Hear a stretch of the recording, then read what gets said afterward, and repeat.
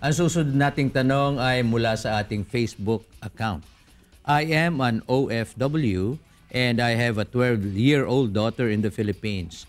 She is receiving malicious text messages from my boyfriend's ex-live-in partner. My ex-live-in partner also told me over the phone that she will kill me and my daughter.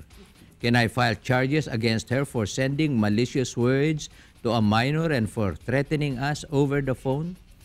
Kung hindi niya binubura yung ano? Ha? Hindi, pwede naman, ano? Oo, pananakot yun That's child abuse. Yep. 9262, Republic Act 1962. Pag 9262, matagal-tagal yan. Pero teka muna. Paano, that will actually depend upon what kind of words were used by your, yung girlfriend ng iyong ex-partner, no? Kung ano ang sinabi. So, dapat, kung sa, ano yan?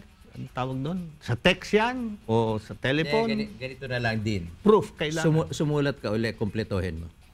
Okay? At saka yung proof, kailangan.